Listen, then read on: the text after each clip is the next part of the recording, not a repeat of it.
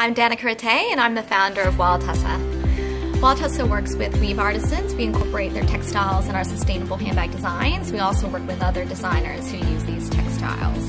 I decided to create Wild Tussah after I went on a trek through both Laos and Vietnam. I really connected with my tour guide, his Black Mong, and after she went through the whole process of how these textiles are created and the fact that they're on the verge of going extinct, I wanted to learn more about it and figure out how I could help preserve it.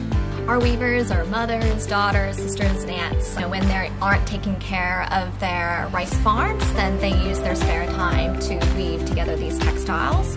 The textiles are incorporated into their traditional clothing, and minority groups like Cham, they use them for special occasions, and other groups like the Lui Mong, they wear them daily. I really enjoy talking to people who've never thought about how this textile is created and the fact that it is on the verge of going extinct. If we can help preserve it, it will then alleviate poverty and also decline the amount of human trafficking that's happening over the border into China. I love sustainable fashion because usually they're one-of-a-kind pieces and they come with a human story.